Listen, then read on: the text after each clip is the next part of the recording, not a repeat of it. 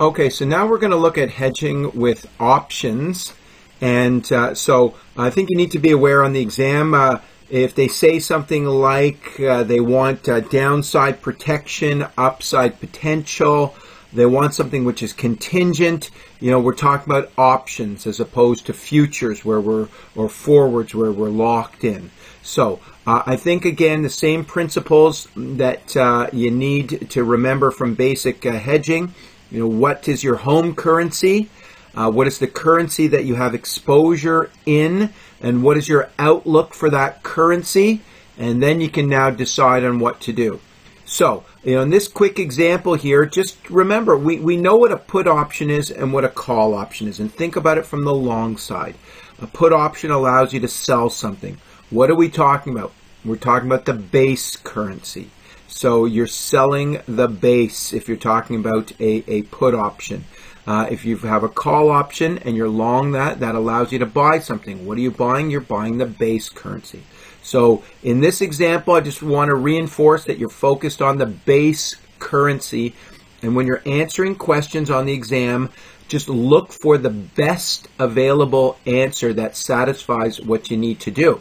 So here's an example. A manager holding, a U.S. manager holding assets denominated in Canadian dollars.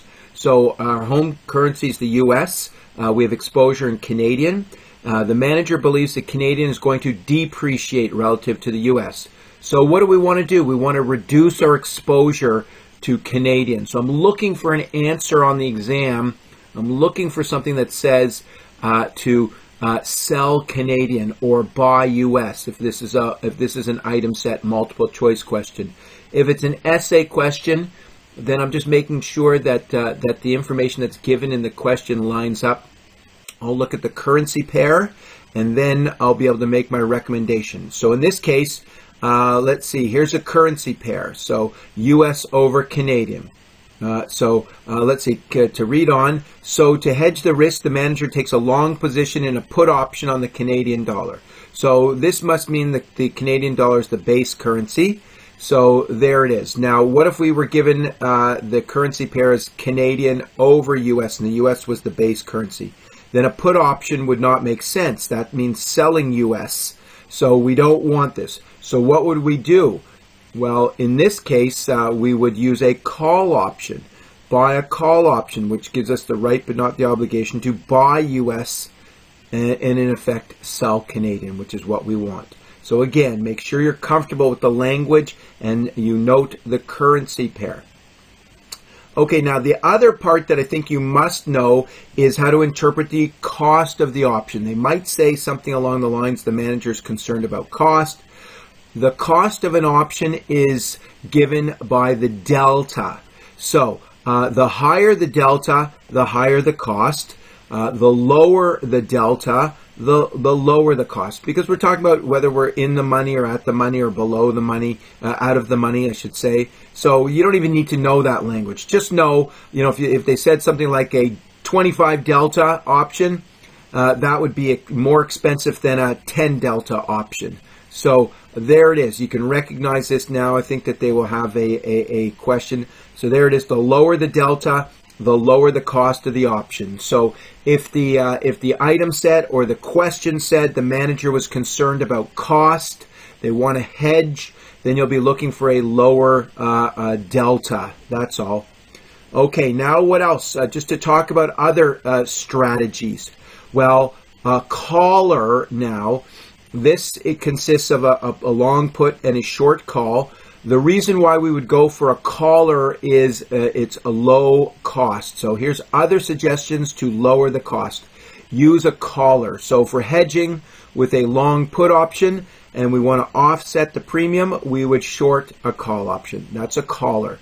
Now the text also talks about something called a risk reversal. Sometimes they just call it a reversal. This is the opposite of a caller. It's a short put and a long call option. So make sure that you know the difference between a risk reversal and a caller. We could also use a spread where we are long a put and then short another put with a lower exercise price. So just knowing these as strategies for lowering the cost. And you'll get that from the question. That's what I think will be coming. So, okay, we know about the symmetrical payoffs and the asymmetrical payoffs for options. I think we should know just the basics here. We know about options, leaving upside potential and downside protection. We know about a protective put option. Okay, so all of this, I think, is basic information that we already know. Now, what else? Just to think about the decision to hedge, the cost benefit. In case they go down this road, I mean, it may not be in this context here, but it was mentioned. So you would have to look at the option premium. How much do you pay? And compare that to the potential savings from the currency movement. You'd also have to bring in your aversion to risk. So I think this will probably be this cost benefit that will be handled in the roll yield from that futures and forward type of context. Okay, so let's move forward here and talk about hedging multiple currencies. So now with multiple currencies, we're incorporating correlation between the various currencies. So we can calculate the risks of individual assets here. So this would be the risk of asset 1, the risk of asset 2, and this would be, the foreign currency return and then the currency risk. So I think we've seen this before. And now down here in terms of portfolio risk, standard deviation. Well, this is the variance of returns. If we took the square root, it would be the standard deviation. But it's pretty much our standard formula here, right back to level 1 for calculating portfolio variance or portfolio standard deviation. So now let's just talk about this minimum variance hedge ratio. So we may use a regression to find the optimal hedging ratio. The hedge ratio is the beta here. I don't think you're going to do anything fancy. I think they will give us this equation. You might calculate beta. So remember, beta is the think about it as the covariance between the currency and the currency movement. Well, what does that mean? Well, we could break it apart to the standard deviation of the return in domestic currency over the standard deviation of the currency movement times the correlation of the currency to the of the domestic return to the currency movement. So correlation times the ratio standard deviation. That's level 1 right there, calculating beta. So you may have to do that on this exam, or you may just have to interpret it straight from the regression which is given. Okay, so let's just look at an example here really quickly. So this is a cross-hedging learning example. And, I just created these questions for tutorial purposes. Let's just bring them all up here so we can see them together, because I think that this may be an exercise that you must do, because you might see it on the exam. And again, I think that they don't have room for all of these questions, but I think from a tutorial point of view, they are something that we should be aware of. So again, let's go back to our strategy. We're a U.S. manager. Okay, so U.S. is the home currency. We hold assets in euros, Canadian dollars. That's our exposure. And now they've given us the foreign currency asset returns, the currency movement, the risk associated with these assets, and then the currency risk, and now the correlation between the currencies. And so we can look at this, and something that strikes me right away is this: the asset risk right there of 0%. So in question 1, it says, what type of assets must we be holding? So by seeing that there's no risk here, these must be risk-free assets, T-bills or something along those lines, or euro deposits, something which is risk-free. Then it's now just a matter of the mechanical plug and play here, calculating the expected return for Canadian asset, the eurozone asset, and then calculating the the domestic return for the fund, and the standard deviation for the fund. So let me just drop down to our answers just to walk through. We're just applying the formulas which we've seen before, the return times the currency movement, return and currency movement. And then we can get the portfolio return. It's just a weighted average. They just said it was a 50-50 weighting. Then we can calculate the standard deviation of our portfolio. So we first would calculate the variance and then take a square root and get the standard deviation. All this is nice, okay, but I just want you to drop down to question 6. So what have we done here? Basically what we've done is we've calculated the U.S. return and the effects, the cross-hedging effects of these investments. So what does it say? It says that the individual risks of each of these assets is 9.27% and 11.55%, but taken together in the portfolio, the combined risk is in between here. There it is, 9.746%. So what we've done here is we've included the effects of correlation, the risk-reducing properties of correlation. That's all. Okay, and now just to look at this learning example here. I just wanted you to recognize the data. So let's see here. We've got Bill, U.S. portfolio manager. Global equity fund holds assets in euros, Canadian dollars, and British pound. So again, back to our basics. The U.S. is the home currency. We know where we have exposure in euros, Canadian dollars, and British pounds. And now what about the outlook? The outlook for the Canadian dollar is negative based on expectation of slower growth. All right, so we want to get rid or hedge our Canadian dollars. So we want to be able to sell those Canadian dollars.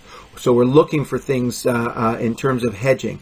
All right, what else? We gathered data here in terms of standard deviations and correlation. I guess we're going to calculate a beta there. And here's a regression. And oh, here's a beta. This would be a minimum variance hedge ratio for the British pound, US dollar. I got to look at the currency pairs. This would be for the US and euro up here. Okay, so I'm looking at this information, and let me drop down to these questions. So it says, given Samrat's outlook for the Canadian dollar, what would be the most appropriate hedging transaction, assuming the quotation is Canadian per US? So again, we're focused on the base here. So we want to get rid of our Canadian, which means in this case, we want to buy US. So if I was using a forward contract, I'd want to go long a forward contract if that's what this was entailing. So long a forward here would tell me I'm buying US and selling Canadian, which is good. What else could I think about it? I could think about an option. How about a call option?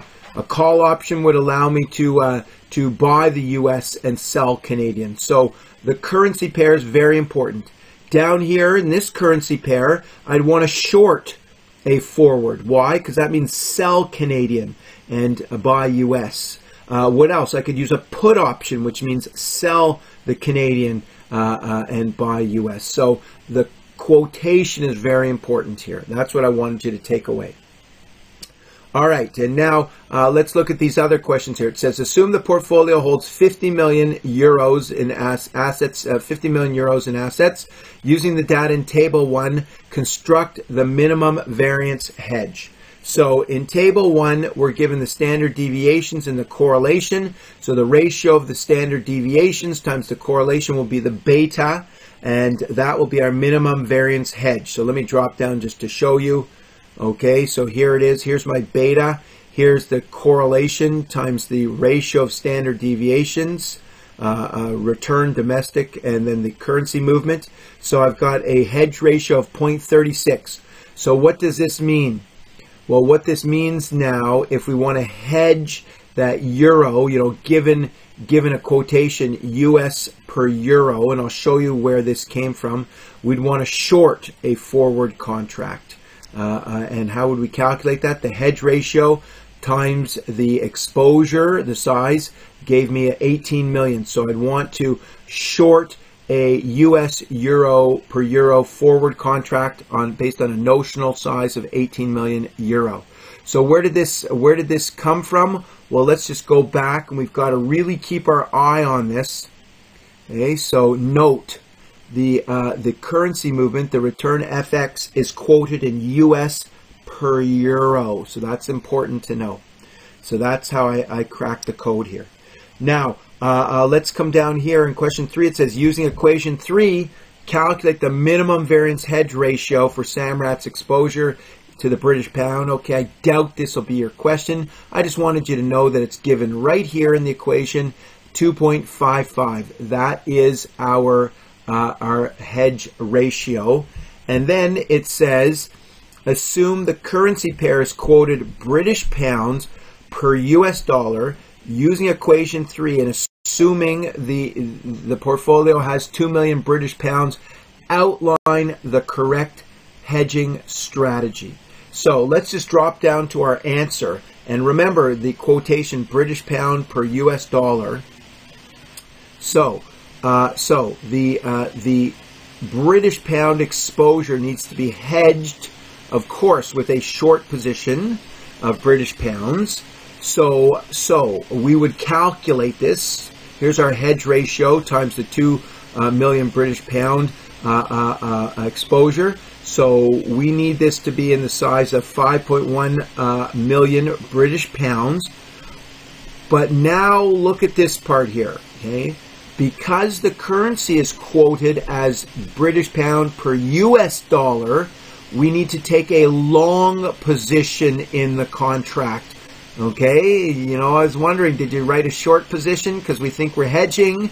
Yes, that would be the case if the quotation was the other way around. But since it's British pound per US dollar, we need to sell British pound and buy US dollar. So going long this forward means I'm buying US and selling. So keep this in mind. It's a really tricky question. I think that you got to keep your eye on the currency quotation, how it's given. Okay, and then the last learning outcome statement in this reading just focuses in on emerging markets and currency exposure there. So I just want you to know the basics. I call it trivia. I call it a little fluff here. So just know when you're dealing with emerging markets, you face higher trading costs. There could be more extreme events or illiquidity. You know, these are higher risks. You know, if you're talking about the carry trade, this is something you want to avoid. The carry trade does not work well if there's volatility or if there's extreme movements or illiquidity. Okay, so keep that in mind. Also, in these emerging markets, there's potential for the government to get involved and intervene, maybe fixing rates. So this could work against you. So there's potential for higher risks here. So this reading on currency, I think that what you really need to do is make sure that you're comfortable with what you're looking at. You got to focus in to make sure you understand what your home currency is, what currency you have exposure in, what the expectation for that currency is, and then you need to make sure you recognize how they're giving you the currency quotation, the currency pair, and then select the best available answer. Okay, so we will end this here.